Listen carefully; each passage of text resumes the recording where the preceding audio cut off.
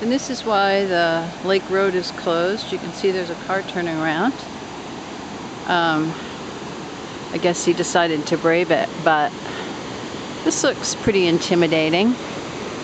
Up over the road.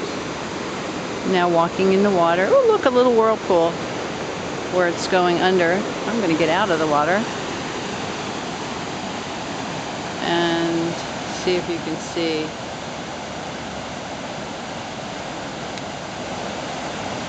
And there goes that car that decided not to try it. I just talked to the Donahues. They were thinking about doing it. They changed their minds. So that's it. I saw another driveway out, and the road up, one of the roads up to Rock Hill is closed. I don't know whether you can see that. Apparently people are coming in here by going up Sand Road and then taking Hillary Lane out to 220. But 220 is closed, so I don't know why you would do that. And there is damage here on Sand Run.